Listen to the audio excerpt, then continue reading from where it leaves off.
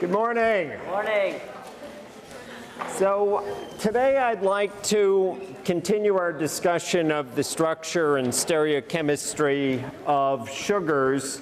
We're going to then talk about reactions of sugars, and we're going to come back at the end to look, if everything works out, how Emil Fischer originally determined the structure and stereochemistry of sugars in what really was a tour de force work. And I'll just give you a teeny tiny taste of the flavor of the chemistry and the logic involved. So I mentioned Fischer, and last time we introduced Fischer projections, this way of drawing sugars that really pervade sugar chemistry, and it's a very, very useful tool for quickly thinking about structure and stereochemistry. And so we're going to use that along with Haworth projections and other projections in today's talk. So I want to start by just giving an overview of how we can look at some stereochemistry of sugars. And I'll take some very simple, very small ones. We've talked about glucose. Glucose is an aldohexose. We've talked about galactose. Galactose is another aldohexose. These are 6-carbon sugars.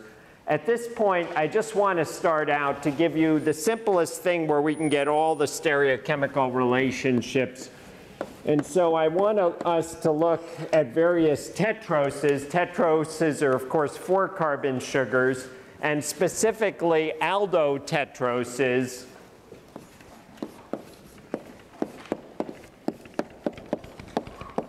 Aldotetroses are sugars where the one position is an aldehyde. We'll later see keto sugars where you have not an aldehyde but a ketone group, and all of these are carbohydrates. All right, so to give some flavor of stereochemical relationships and maybe harken back to 51A, let me draw out the 4 aldotetroses. Now, 4 I'm going to qualify because you could also say it's 2 depending on whether we're counting enantiomers. So let's start with the natural isomers.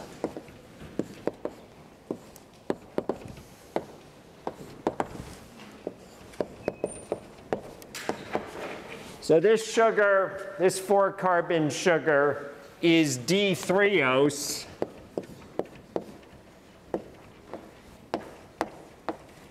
And remember, all of the D sugars, by definition, when we draw a Fischer projection this way, all of the D sugars have the hydroxy group at the carbon next to the bottom position, the bottom stereocenter, have that with the OH pointing off to the right.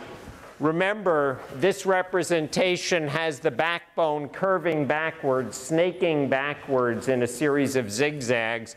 And so this means this OH is pointing out of the board, this hydrogen is pointing out of the board, this CH2OH is pointing back, and this remainder of the chain is pointing back. And then in this representation, we continue to point the aldehyde group further back, and so this hydrogen is pointing out, and this OH is pointing out. Now, what's nice about the Fischer projections is we can rapidly lay out all different structures and compare them. It's quicker and easier and more intuitive than zigzag structures. And so I'm going to draw another D sugar, another D aldotetrose. So it's still going to be D, but now instead of having this, so that means this hydroxy group is still off to the right. But now, instead of having this stereocenter with the OH off on the left, we're going to have it off on the right. And this one here is called D-erythrose.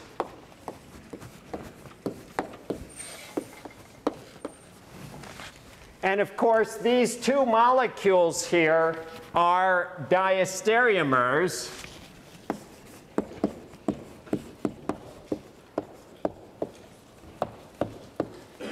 We talked about diastereomers last time. We talked about, for example, glucose and galactose. Those are diastereomers that differ at one stereocenter. We have a special name for a stereoisomer that differs, a diastereomer that differs at one of many stereocenters. We call that an epimer. And then we also talked about stereochemistry at the carbonyl carbon in the cyclic form, in the anomeric carbon, where you could have either the beta or the alpha stereochemistry, and we had a special name for that, anomers. So we saw beta D-glucose and alpha D-glucose, those two diastereomers, in addition to being a type of epimer, you would also refer to them as an anomer. Anyway, these are just generic diastereomers and epimers, I guess you would say. Now, imagine for a moment that I flip all of the stereocenters in the molecule. I invert them, and so we go like this. And again, I can very rapidly represent this for our 3-ose example. So now, for the 3-ose, I've flipped this stereocenter on the bottom. So that inherently is now going to be an L sugar. And if I flip the other stereocenter, like so, so now I've made the molecule that's the mirror image, or more specifically, the non-superimposable mirror image. I have represented the enantiomer here. And of course, that means this compound I've drawn is L3-ose. Sometimes the L sugars are referred to as the unnatural sugars and the D sugars as the natural sugars. Wait, shouldn't it be L-erythrose because the OH is on the left, like the second? No, because erythrose. So, okay, so good question. This is why we're going through this with some care. So here, if I now go ahead and make this L sugar, this is the enantiomer of, whoops, that's supposed to be an aldehyde, so we're going to make that CHO. So this is the enantiomer of erythrose, and so this is L-erythrose. I saw another question. So the bottom carbon that's next to CH2 goes to that. So this is the S stereocenter, right. Now, one thing that's interesting, and we'll get to this when we talk about the Fischer proof of stereochemistry, is until many years after the relative stereochemistry, the diastereomers of sugars were determined, people couldn't tell which enantiomer was which. And so arbitrarily it was chosen. Eventually it was discovered what was real.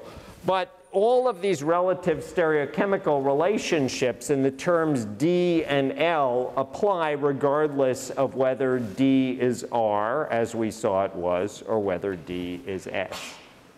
Other questions at this point? So we would say that L3-ose is the enantiomer of D3-ose.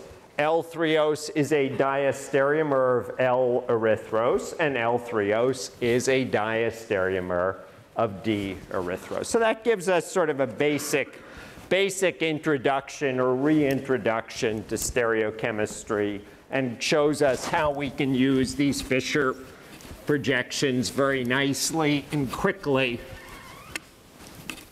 So I want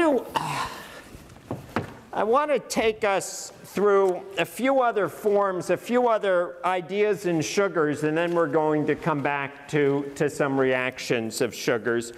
So again, there are two different diastereomers of erythrose, of aldotetroses.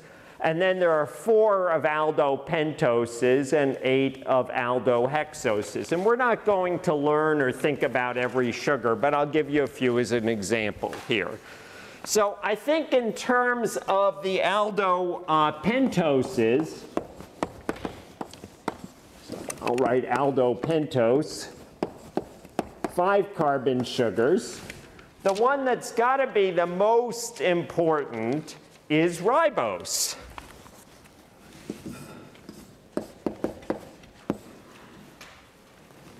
And ribose happens to have all of the OH groups on the same side in the Fischer projection. So I will write D, ribose. Why is ribose important?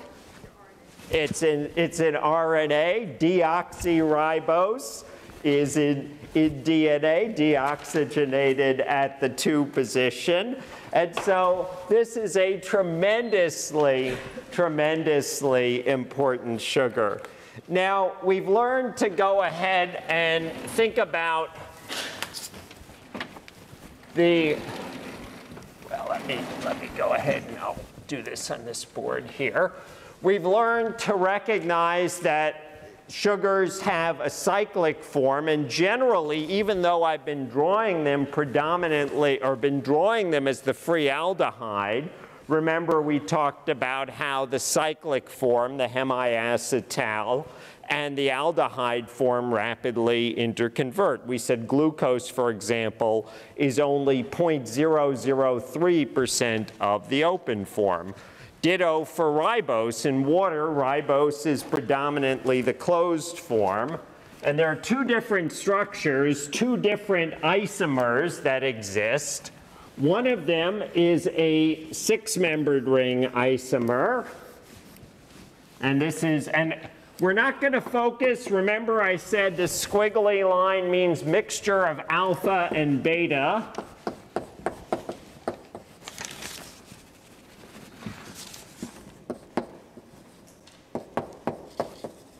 Beta's up, alpha's down. We're not going to focus on that stereochemistry. That mixture of alpha and beta anomers will exist in equilibrium, one with the OH up, the beta, and the other with the OH down. That stereocenter isn't fixed, it's labile.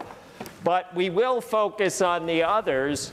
And if you just imagine picking up the molecule and laying it down, you can see in our Haworth projection here that our OHs are going to go down. And maybe the only one that's tricky in one's mind-eye to convert this Fischer projection to the Haworth projection, maybe the only position that's tricky is that next to the bottom one.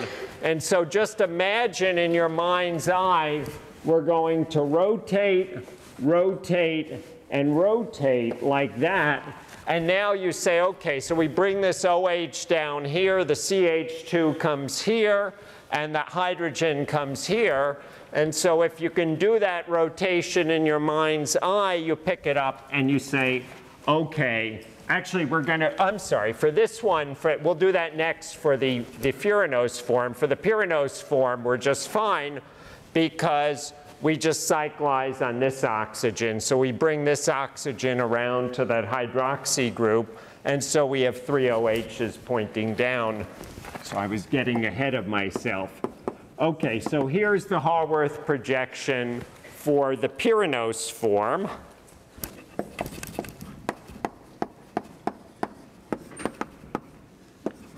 And in solution, ribose exists in water. It exists as 76% of the pyranose form as a mixture of alpha and beta anomers.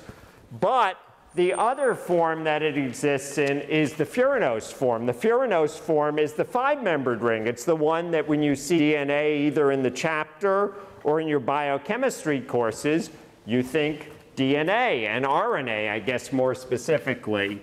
So we're going to draw the pyranose form. So the pyranose form is going to be cyclizing not onto this oxygen to make a 6-membered ring, but onto this oxygen to make a 5-membered ring.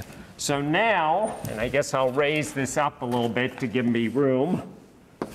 So now we'll draw the Haworth projection of the pyranose form. So if we look at that, we're going to cyclize on this oxygen. Well, that's still going to, as we pick this up, see my fingers here, they're pointing out. I'm just picking that up. These two oxygens are going down. Again, I'm going to leave our stereochemistry unspecified at the anomeric position because we'll have a mixture of alpha and beta anomers. Now, as I said, to get over there, we're going to cyclize on this oxygen. So we'll just bring this oxygen down, rotate this CH2 up, rotate that hydrogen over. We're just rotating about a bond as a mental operation. So when you do that, that puts this CH2OH up and the hydrogen down. So that's the pyranose form of ribose. The furanose form. Boy, I can't talk today. So let me write pyranose form and furanose form. And this is 24% at equilibrium. And you should be proficient enough, and of course this is at equilibrium in water. And you should be proficient enough to do these operations in your head that I've just done. Now, the best way to train yourself is to begin by working with models. Plastic models are a great way to go. Dig them out from 51A. Computer models are a great way to go, and I've given you those tools to start with. A little bit of imagination. Remember, I gave you glucose. Just a little bit of imagination in rotating in pi mole. That structure I gave you for glucose will allow you to see this relationship. Or, of course, you can just edit it and put in the hydroxy groups in the right place and delete it. But I've given you that linear form, which is representing our Fischer projection. I've given you a cyclic form that represents the Haworth projection of the pyranose form. So as you work through these, you will become better and better at seeing the relationship in your head.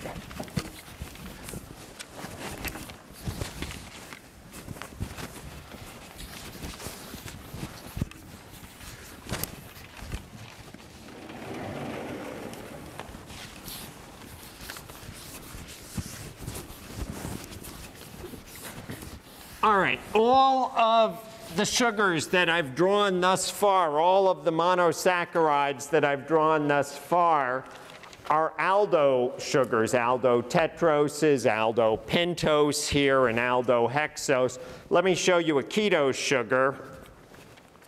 So remember, keto sugars are based on ketones, so we call them ketoses, and I'll show you a ketohexose. And my philosophy has been to teach you some important ones. We're not going to become sugar chemists. We're not going to master all 8 diastereomers of the aldohexoses and then all of the various possible ketohexoses. But let me give you one of them that you will know of by name.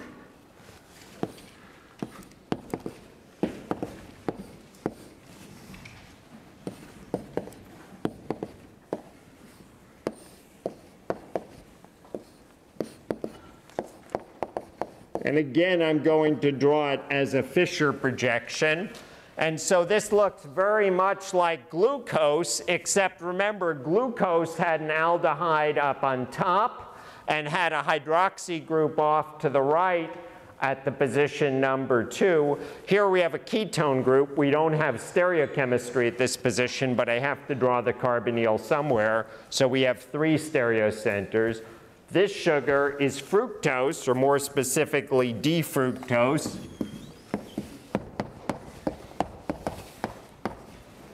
You've, of course, heard of fructose, right? You've heard of it in the fruit sugar. It's in fruit.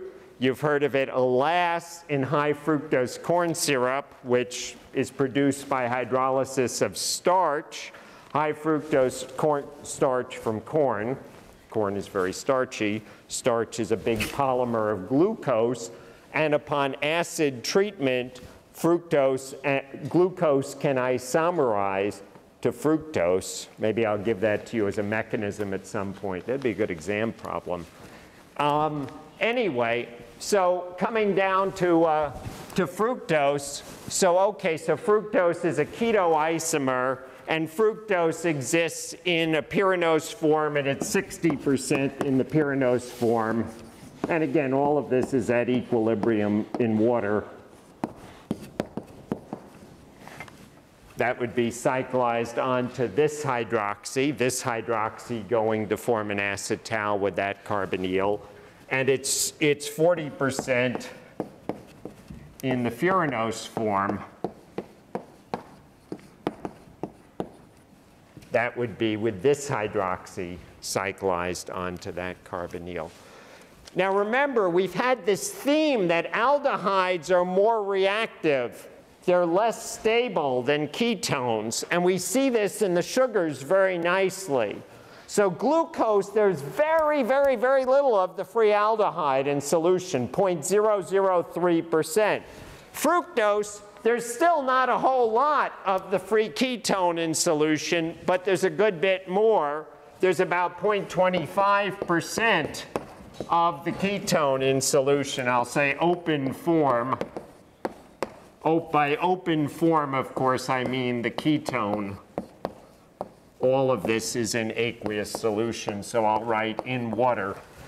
And to me, in my mind's eye, that kind of gives me this feeling about stability. We saw this with aldehydes and ketones. Acetone in water is stable enough that you have very little of the geminal diol. Acetaldehyde has about 50% as the geminal diol in water. The aldehyde is much less stable because you don't have two electron donating alkyl groups. And we see this here as well, that you have about 100 times more of the keto form, of the open form, of the carbonyl form in fructose than you do in glucose. And so again, that sort of says, yeah, aldehydes are a lot less stable, a lot less happy than ketones.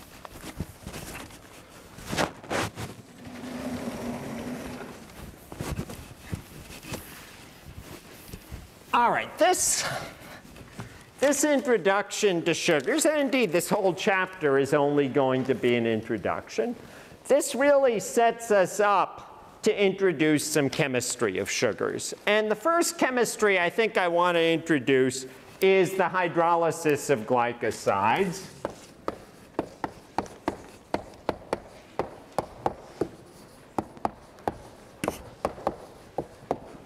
We looked at lactose as a sugar. Your body, if it does break down sugars, breaks it down into the monosaccharide units. Some people end up not being able to digest milk, meaning they don't have the enzymes to help break that glycosidic linkage to break it down, and then you have bacteria do it for you in the wrong place in your body and give you gas. All right, so I don't want us to start with a big sugar, but I want us to see another sugar. And so I'll show you another disaccharide here. So remember, I mentioned starch would be one that we can break down as well. But I'll show you a simple one. And we'll use one glucose unit and one fructose unit. This is, of course, the one with one glucose unit and one fructose unit is sucrose, so another very, very important sugar. And in many of the glycosides, you have an alpha linkage between the sugars. So starch has alpha linkages, and cellulose has the more stable beta linkage. So alpha means down. So here we have our glucose unit. And now I'm going to connect to another ring. And that ring is going to be a fructose unit. And so we have a pyranose ring, a 5-membered ring. And I'm going to go ahead and put in all my parts of fructose here. So I have a CH2OH group. Here's our anomeric position. I have an OH group off of this position going down. Remember, people often do a little broken line to show it's in back. And then I have a CH2OH group going up there. So that's a glucose unit linked by a glycosidic linkage. We call this oxygen a glycosidic linkage. Glucose linked by a glycosidic linkage to a fructose unit. Now, acid catalyzes the breakdown of glycosidic linkages. And so if we treat sucrose with acid and water, I'll write this as H3O plus. That would, of course, be a strong acid dissolved in water. HCl is widely used, although sulfuric acid in water could be used as well. Remember, consulfuric acid dehydrates sugars, but in water you don't have that. And if we go ahead and we treat our sucrose with strong acid, for example, boiling it up in 6 molar aqueous HCl, which is popular as a good way to hydrolyze a variety of different compounds, we hydrolyze the glycosidic linkage and get ourselves one glucose unit, like so, and one fructose unit, like so.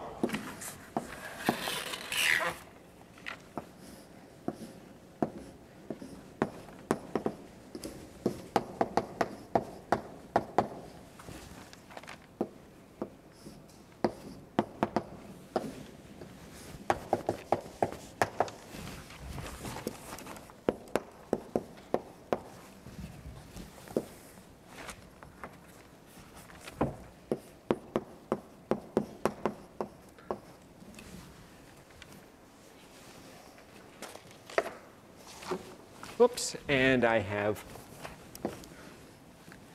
dropped. Oops.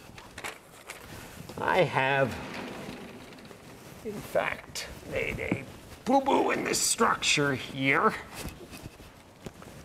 And I want to correct this right now. So, at this position, we have a hydroxy group. At this position, we have a CH2OH group. So just to correlate this with the structure on the other blackboard, starting from the top, our 1 position, our 2 position, that was the ketone. It's now an acetal. Our 3 position, that's the hydroxy in the middle. Our 4 position, our 5 position, that's that oxygen off on the bottom right next, this position over here. And the last one is our CH2OH. All right, so let me finish correcting this structure. And so here's our structure of fructose.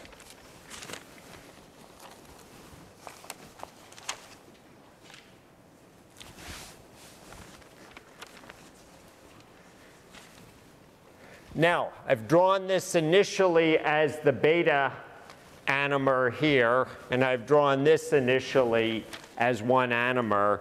Eventually, both of them equilibrate to a mixture of alpha and beta anomers.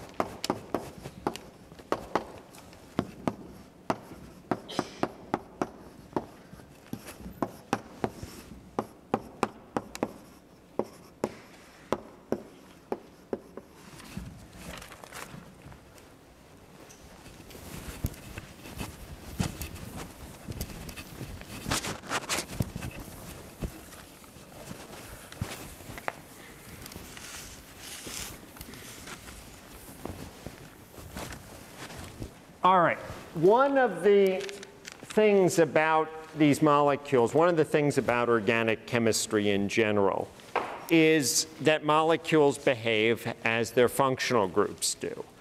And if you look at the molecule of sucrose, you will see embedded in the structure 2 acetal linkages. So you will see an acetal group over here and an acetal group over here.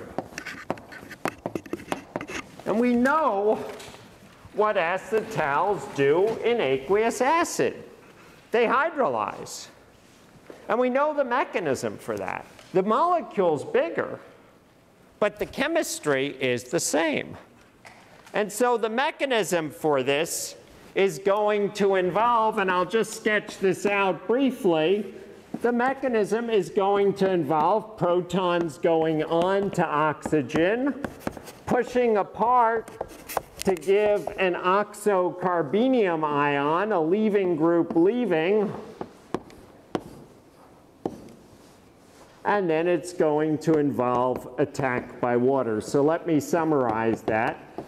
Here's our fructose molecule.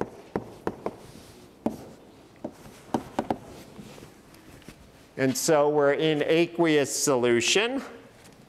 And so we can imagine protons go on, protons go off in aqueous solution. And so the proton, all the different oxygens, but since we're breaking the anomeric linkage, since we're breaking the glycosidic linkage, the point at which we're set up to break that linkage is when a proton goes on to the glycosidic linkage oxygen. And so I'm going to walk you down that productive pathway like so. In other words, protons can go on and off other oxygens, but this particular pathway happens to lead us somewhere, and so I will show you that one.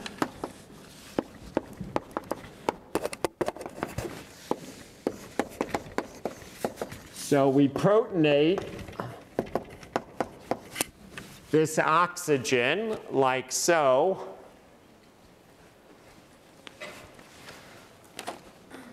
Now, that's very good, because that sets us up for this oxygen to leave and for us to form an oxocarbenium ion. You got it in your head there? In other words, we push in with that lone pair of electrons. It pushes out, pushes electrons onto the oxygen. And now, because our sucrose molecule is so bloody big, I'm going to have to take us across to the other blackboard.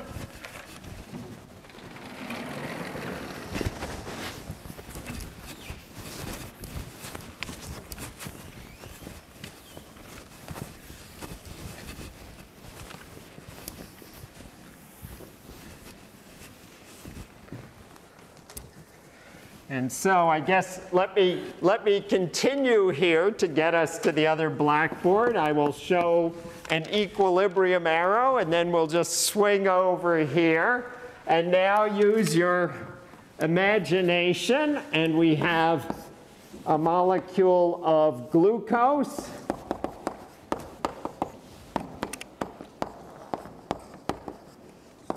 Told you you're going to see a lot of glucose. And we have the oxocarbenium ion from fructose. And so I'll draw that here.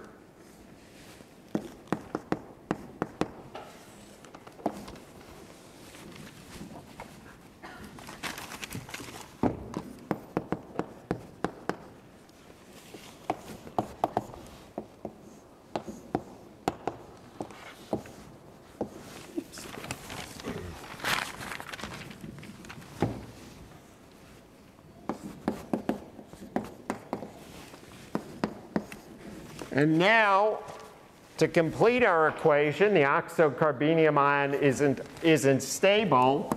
And so to complete our equation, water can attack, and I'll shorthand things, and we can lose a proton. And I will simply say, here's our fructose structure.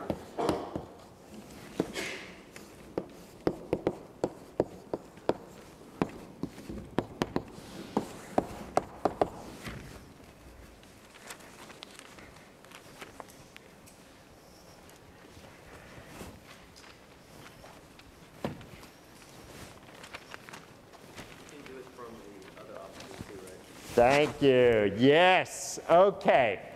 And so it has been very aptly pointed out that you can do it by using this oxygen to push out fructose. Now, here's why I did it the way I did it. My way is a little more right, a little more real. Just as the aldehyde is less stable than the ketone, the oxocarbenium ion from an aldehyde is less stable than the oxocarbenium ion from a ketone because of that electron donation of the alkyl groups. And so I pushed to give the better oxocarbenium ion, but at your stage and at your learning, yes, absolutely, we could go either way.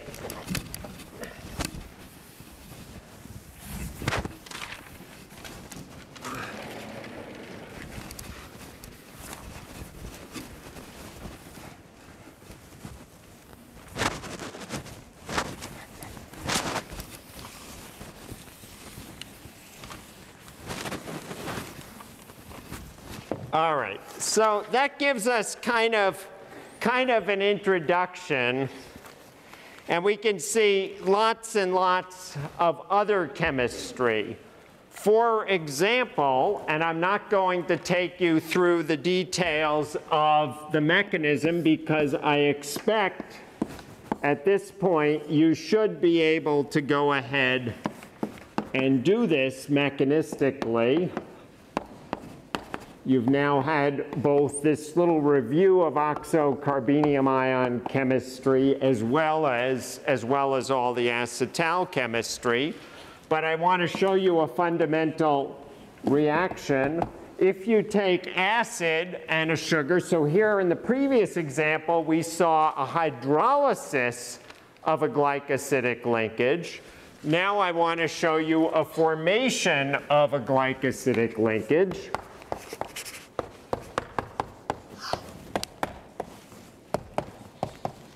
Call it a formation of a glycoside. If we take an acid and use an alcohol as solvent, so you've got lots and lots of alcohol, CH3OH or ethanol. I'll do this with methanol. And again, of course, you can't go to Chem's stockroom and buy H+. That means you do this with HCl or H2SO4.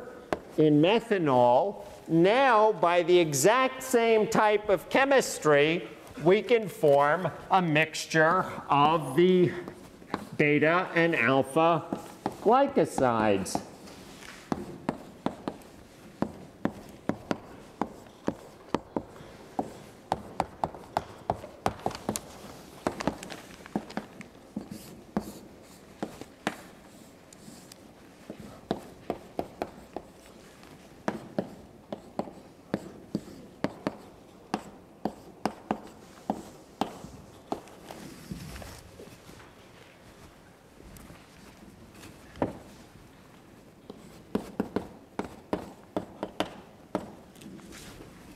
So on the right, on the left, I have the beta methyl glycoside of glucose.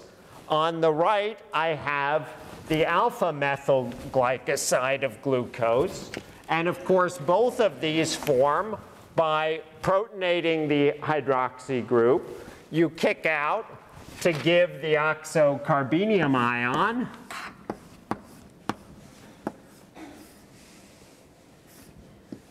Like so.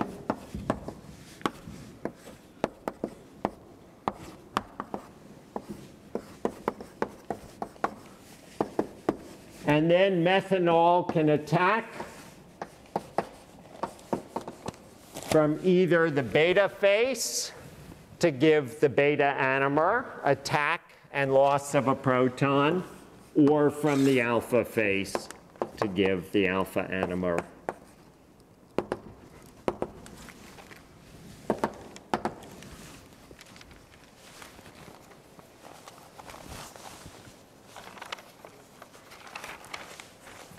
So in your mind's eye, protons go on, protons go off, all different positions of the molecule.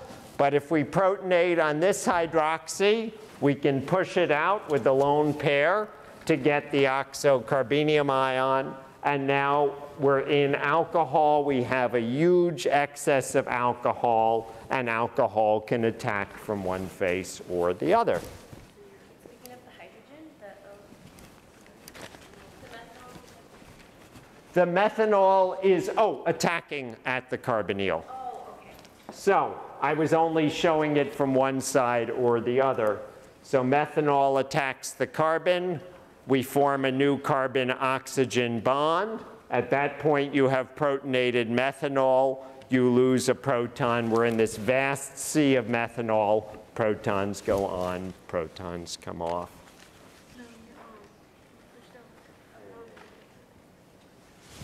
Thoughts? Your mind's engaging with this, right? You're figuring the mechanism in your head, and this is good. This is good because ultimately what you're doing is working through and wrestling with the motion of electrons and the formation of bonds here. Can we reform the glycosidic linkage with the same? Can we reform the glycosidic linkage? Same mechanism, like H, like COH get protonated and get dehydrated. In other words, can we go back? Yes. Can I mix 2 molecules of glucose, for example, or a molecule of glucose and a molecule of fructose and go back? In theory, great question, really important, and a contemporary super important problem in sugar synthesis.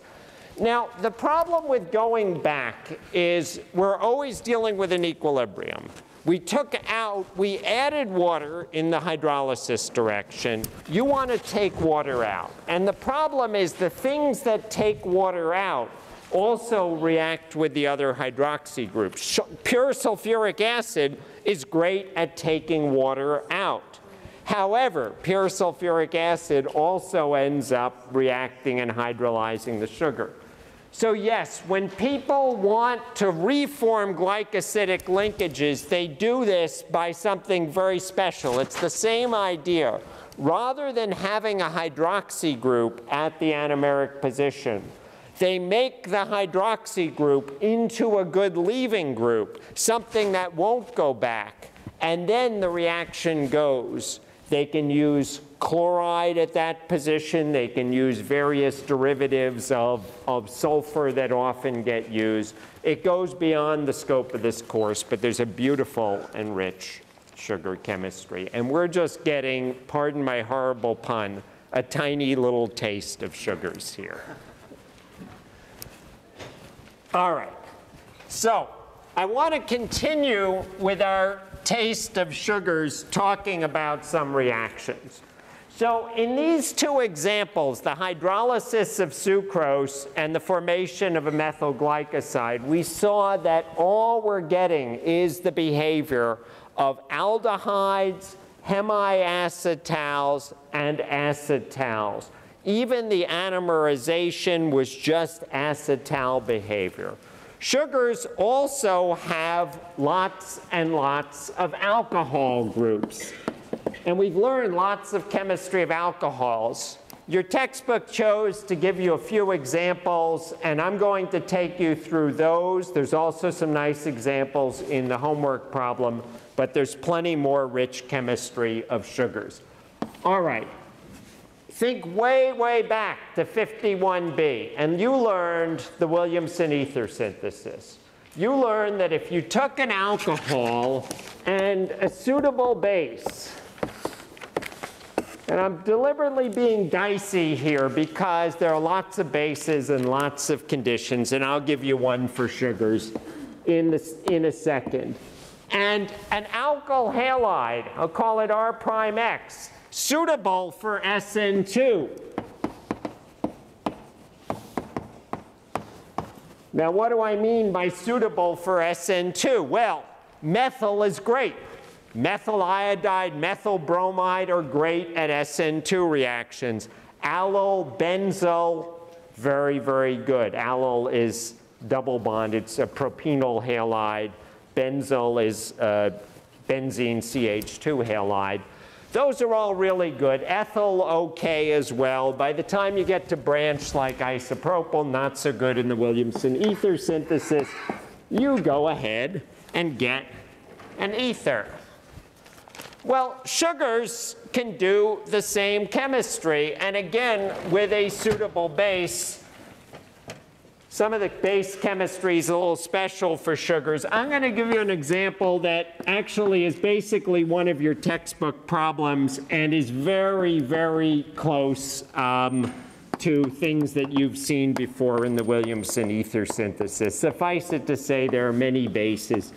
So let me take our good friend glucose here, and I'll take it as a mixture of alpha and beta anomers. And we're going to treat it with a strong base, sodium hydride, and I'll put in parenthesis excess, and I'll give us benzyl bromide, or let's say benzyl chloride as a halide. And again, we'll use an excess of that. Normally, unless I indicated otherwise, even if I didn't write excess, I would mean that you use plenty of it. Basically, your sodium hydride can pull off all the different hydroxy protons, making them into alkoxides. Sodium hydride is a very strong base. And your benzyl halide is a good alkylating agent in SN2 alkylation. So one can go ahead and cleanly, and chemists abbreviate the CH2 benzene group as BN. So you can cleanly SN2 alkylate all of the exposed hydroxy groups.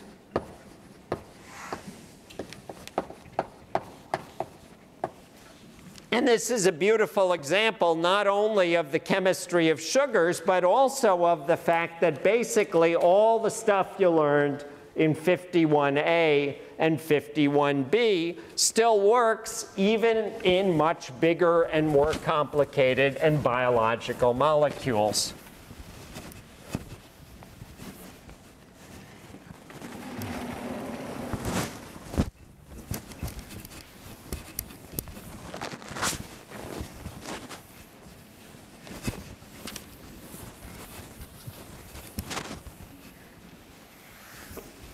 Now again, not trying to get too diverse, not trying to show you too many different reactions. I'll keep to things that are in your chapter. So another reaction you learned, in fact, that we learned just back in the quarter, earlier in the quarter, was that you can make an ester by reacting an acid chloride or an acid anhydride with an alcohol. And so if I take some alcohol, ROH, and I'll write it out here, acetic anhydride or acetyl chloride, and we take a suitable base like pyridine, that our alcohol reacts to give an acetate ester.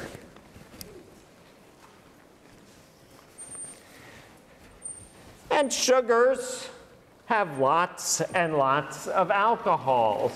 And another reaction that works very, very well is to make esters, particularly acetyl esters, because acetic anhydride is small and it's highly reactive.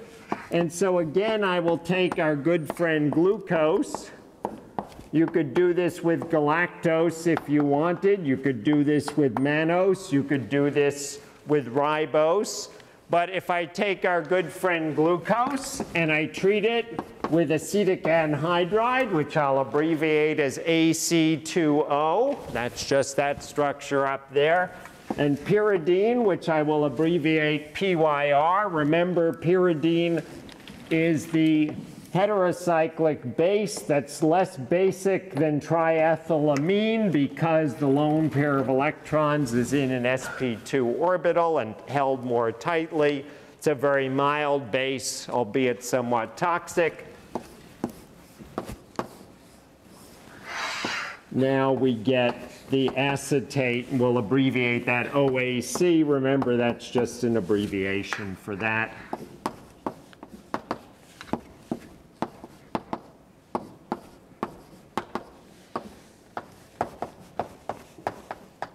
And so we can make the acetate of glucose.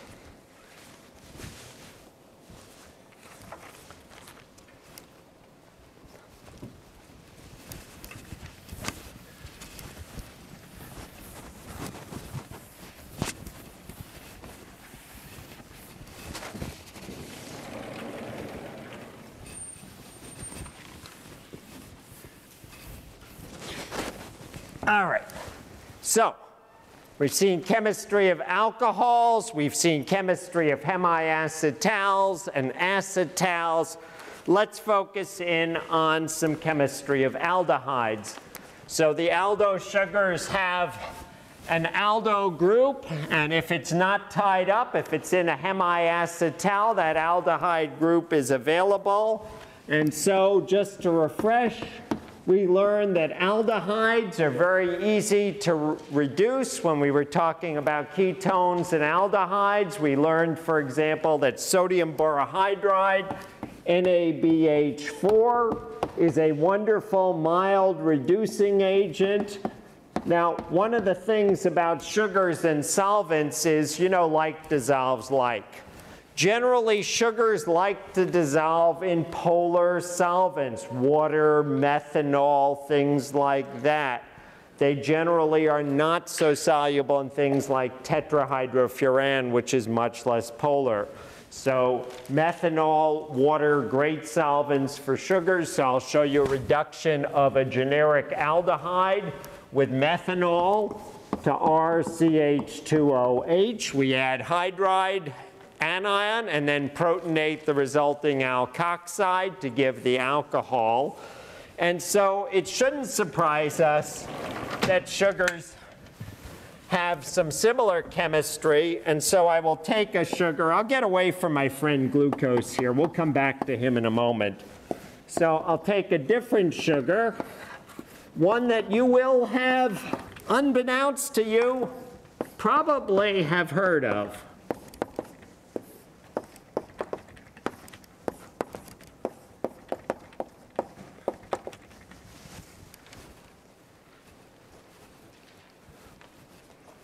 Who's chewed sugarless gum here? Okay, if you look on the back of sugarless gum, you will often see that it contains sorbitol and mannitol. Now, this sugar is called mannose, or more specifically D-mannose.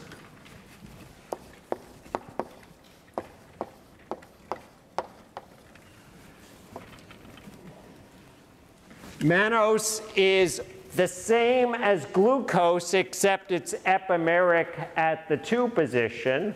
If we take D-mannose and we reduce it with sodium borohydride, there are, of course, other reducing agents, including catalytic hydrogenation, which is probably how this is done industrially.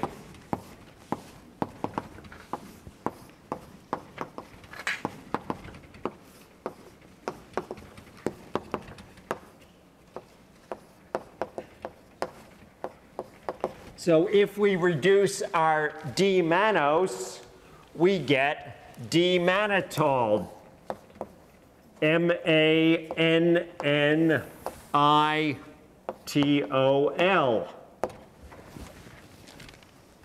Kind of makes sense as a name. Mannose goes to mannitol. Doesn't make any sense why the common name for the alcohol you get when you reduce glucose is called sorbitol, but you will see that, on your gum there is a mixture of sorbitol and mannitol. That is a mixture of epimers at this position. All right, so all of this chemistry we're seeing here really is very familiar. And in the back of your mind's eye, in the back of your head, can be this little footnote. Glucose exists in equilibrium between the pyranose form and the open form, even though there's very little of the aldehyde form. Because of that equilibrium, the aldehyde can form, be reduced. More aldehyde forms by Le Chatelier's principle, it's reduced. And eventually, all of our glucose or all of our mannose is reduced to sorbitol or mannitol. All right, so other chemistry, and this will set the stage for talking about sugar structure determination. So, when we talked about aldehydes, we learned that aldehydes were very easily oxidized by mild oxidizing agents. Even, for example, silver oxide, Ag2O, in aqueous ammonia, NH4OH, or aqueous NH3, however you like to write it, ends up oxidizing the aldehyde to a carboxylic acid. And you can do this selectively in the presence of alcohols. So it shouldn't surprise us that you can go ahead and do this same chemistry with sugar aldehydes. So for example, I'll come back to my friend glucose here. I just needed to pick some examples for today's class. So I'll take glucose, works with all the sugars in which you have a free aldehyde group. And so if I take glucose and I expose it to these conditions, so I'll write D-glucose over here, and we expose it to the same conditions, and just to save on writing, I'll write a ditto mark. Now we get the corresponding carboxylic acid.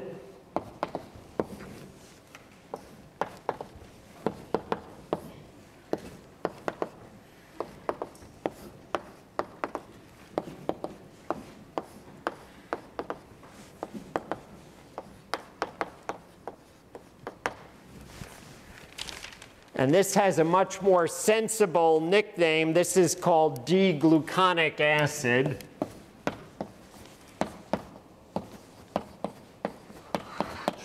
Wouldn't expect you to know all of these names, but they're kind of fun to roll off the tongue. All right. When one does this reaction in the laboratory, and it's often done as a laboratory demonstration of this property, what happens is the silver gets deposited on the flask because you're going from silver oxide, it's acting as an oxidizing agent. You're going to silver metal, it's getting reduced. The silver metal gets deposited on the flask, and it makes a beautiful mirror of silver. The whole flask, in about 10 minutes of shaking, becomes a bright silver mirror. Well, nowadays there are lots and lots of good ways to tell sugars apart. But back in the 19th century, people had only chemical reactions and only properties. And so it was noted that some sugars, like glucose, reacted with silver oxide, silver nitrate and ammonia make silver oxide, reacted with silver nitrate and ammonia to give a bright silver mirror, and others, like sucrose, under the same conditions, I'll just put ditto, go to no reaction. You don't get a bright silver mirror. And so it really, really stands out. The sugars that reacted were called reducing sugars. So glucose is a reducing sugar. Sucrose is not a reducing sugar because it doesn't react in this reaction. And this became a common classification.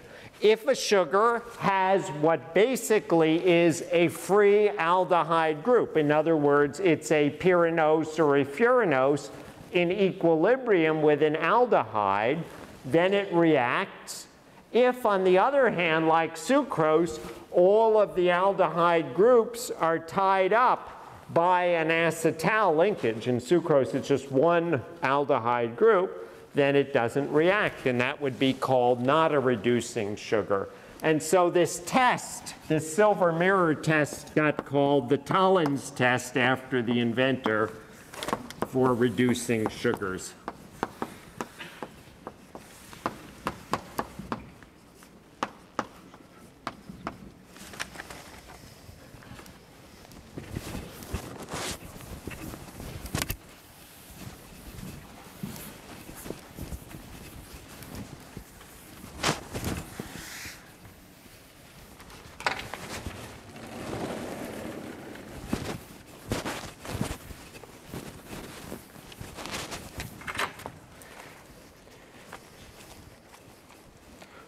All right, so one of the themes, and we'll see this for the rest of today's lecture, one of the themes of organic chemistry historically has been, what's the stuff of life made of? What are the molecules that make up the food that you eat? What are the molecules that make up your skin, your hair? We now know starch and cornstarch and in wheat bread is an oligosaccharide. We know that it's made up of glucose units. And we know that the proteins in your hair and your skin and your arm are all made up of amino acids. But the end of the 19th century, the beginning of the 20th century, this was when people discovered that. And so the chemistry we're seeing now, and some of these questions like categorizing, is a sugar a reducing sugar or not, is part of that understanding. So I want to show you a couple of more reactions and go somewhere with it. So I'll give you two more reactions of glucose. Now, aldehydes are very, very easy to oxidize. And so there are lots and lots of oxidizing agents that can oxidize a reducing sugar.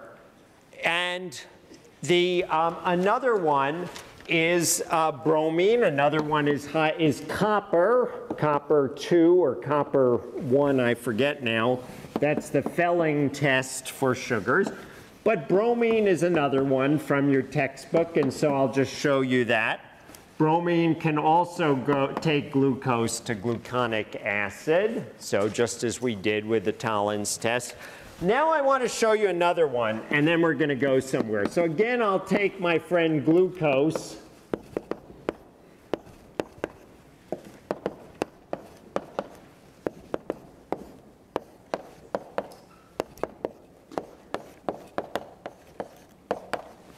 And now we're going to treat it with a different oxidizing agent. This is a really neat reaction. We won't talk about how this occurs. We're going to take this with nitric acid in water.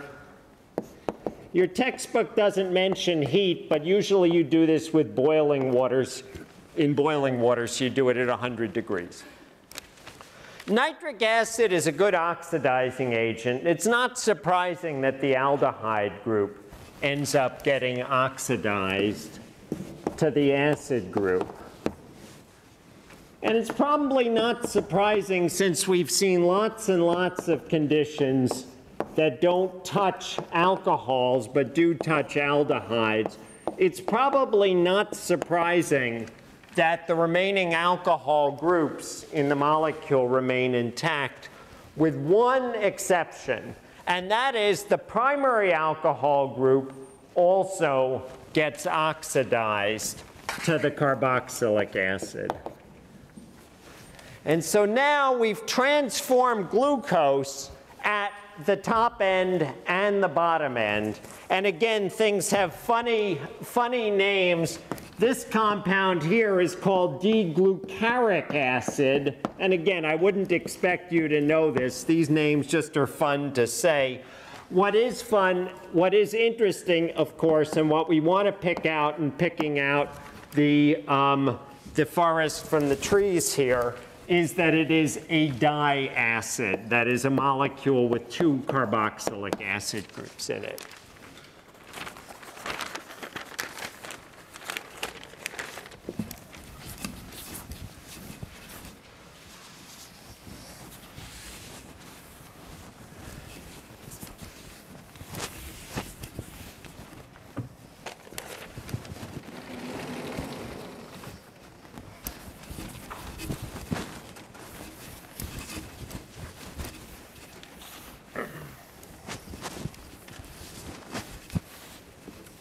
All right, so I want to now take us back to the beginning of the lecture. Now, at the beginning of the lecture, we started with the aldotetroses. And I drew out the structure of the two d-aldotetroses.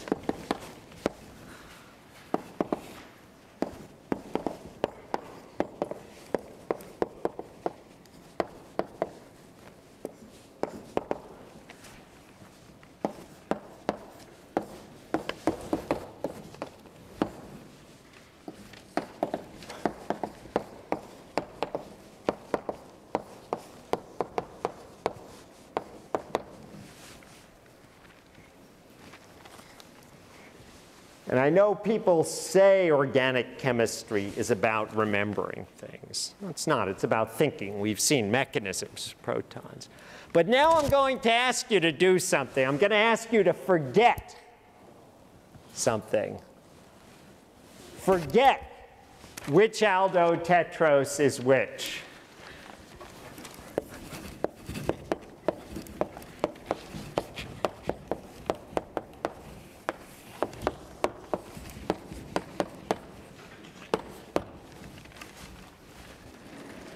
And more, get into the Wayback Machine when we didn't know which aldose is D-threose and which aldose is D-erythrose.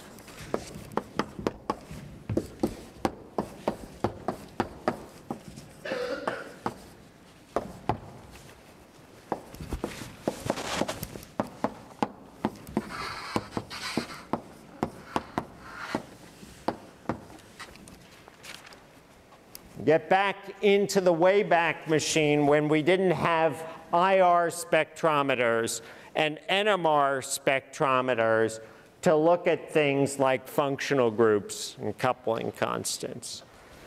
People could burn molecules and measure how much carbon dioxide was produced and how much water was produced. You could figure out the empirical formula that way.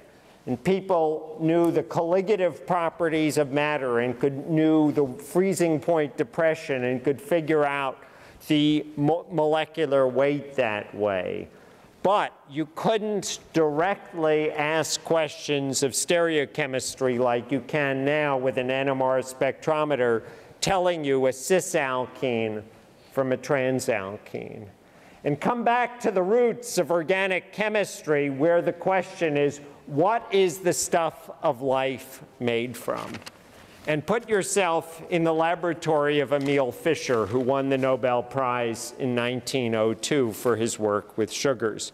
His name permeates not only the Fischer projection, but the Fischer esterification, and also a synthesis of proteins, of peptides, that interested him after he tackled sugars. He was going after all of life. He also got some of the nucleic acid bases. And so now we look at what you could do then, and you go back to the time of Louis Pasteur and tartrate and optical activity, and Lebel and understanding that carbon was tetrahedral and understanding the origins of optical activity, and only being able to measure whether light is rotated, plane polarized light is rotated, and how much it's rotated, and melting points and formulas.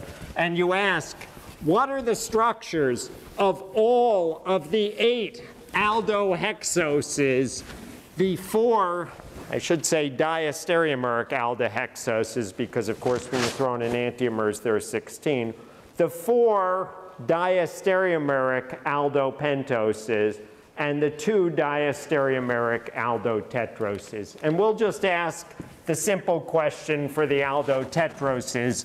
Fischer extended this all the way up. So let's look at what you could do.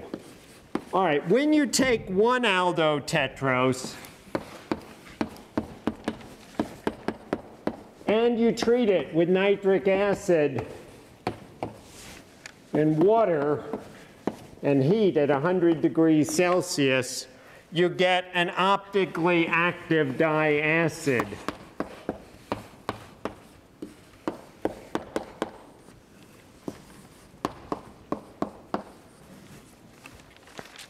The diacid, and I'll draw the structure in just a second, is called tartaric acid, the diacid in which you oxidize the upper and lower position.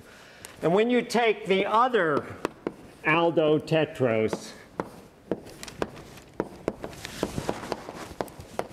and you subject it to the same, you get a diacid that doesn't rotate plane polarized light, that's optically inactive.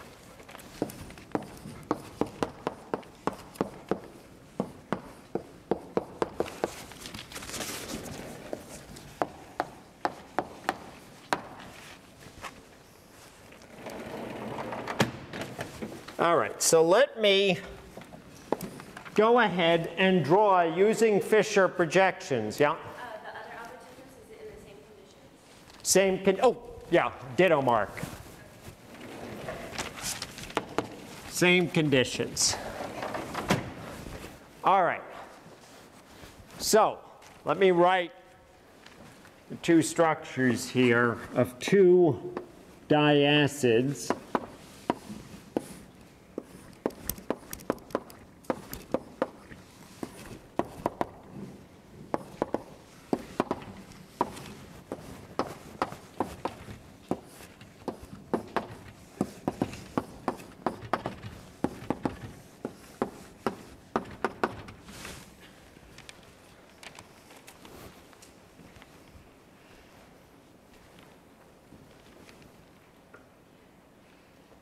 Which of these molecules has a plane of symmetry in it? The one on the right. There's a plane of symmetry here.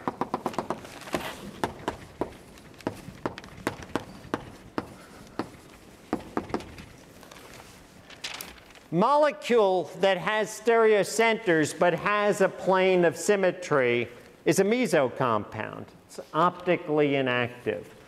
Diacid with 2 carbons on either end, 4-carbon diacid and 2 hydroxys in the middle, is called tartaric acid.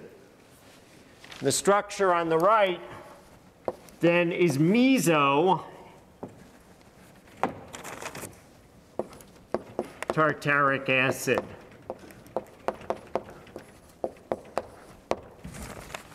And the structure on the left is optically, so I'll write optically inactive up here for the one on the right.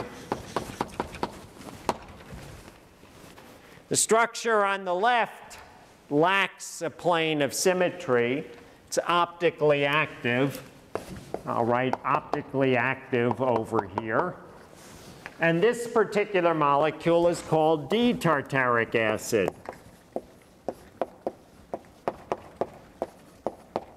Found in grapes. It's the structure that Pasteur was able to resolve enantiomers from. Okay, so now we have a little logic problem. Your textbook gives you tons of logic problems. I've tried to cut them back on the homework a little bit because I think they go a little nuts on it. This is the history of sugar chemistry they're giving you. All right, so that means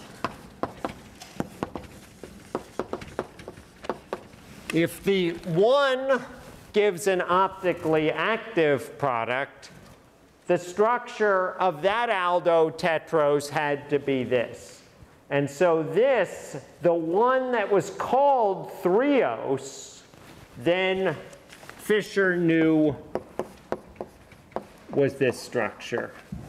And the one that was called erythrose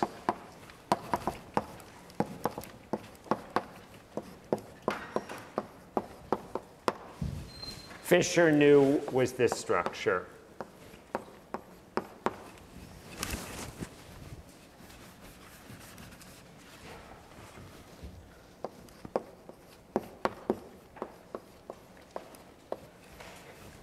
And that's pretty smart.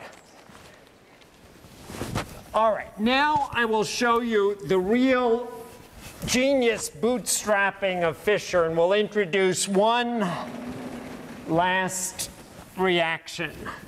And that is the way that Fischer could bootstrap himself up to all of the aldohexoses, starting with a very small molecule. And so what I'll introduce finally is the Kiliani-Fischer synthesis.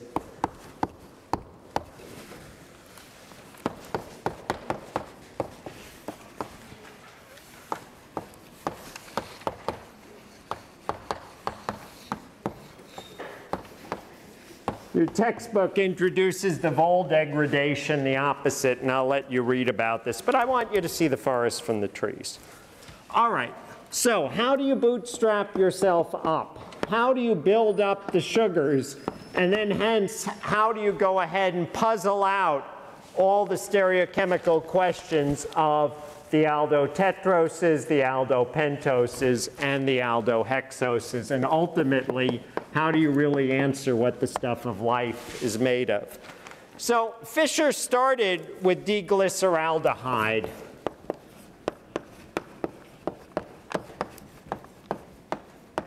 And all the chemistry now you have, in fact, you have all the chemistry you need to get up all the way to the aldohexoses, although you won't. If you take an aldehyde and you treat it with hydrogen cyanide, we already learned what happens. You form a cyanohydrin.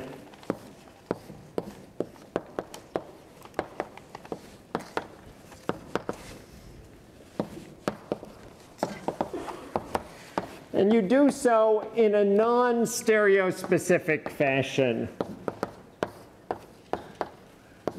In other words, you get both diastereomers. So we formed a carbon-carbon bond. We've introduced a nitrile group. Now we've learned lots and lots of chemistry of the nitrile group. We learned that the nitrile group was in the carboxylic acid family. We learned that under the right conditions, you could, with, for example, aqueous acid, hydrolyze the nitrile group to the carboxylic acid group. We also learned various conditions for reduction of nitriles, and one of those conditions is catalytic hydrogenation. So imagine now that we go ahead and we carry out catalytic hydrogenation with hydrogen and palladium. Palladium's a catalyst, but you can attenuate the reducing ability of palladium by poisoning it with a heavy metal. You learn this in the reduction of alkynes with Lindlar catalyst. Palladium can be poisoned by metals like lead and barium, heavy metals that reduce its ability to hydrogenate, that attenuate it. And so if we have palladium on barium sulfate and you do this in water, you end up reducing the nitrile groups down from the nitrile/carboxylic acid oxidation state, that +3 oxidation state, to the aldehyde oxidation state. Remember, carboxylic acids are +3. It's the highest oxidation state you can go without getting to the carbon dioxide oxidation state. So you reduce the triple bond to a double bond, and you get, and I'll come to your question mark here, what will inherently be your implicit question mark in a second. And so you bootstrapped your way up one carbon to erythrose and threose, or threose and erythrose as I've written them on this blackboard.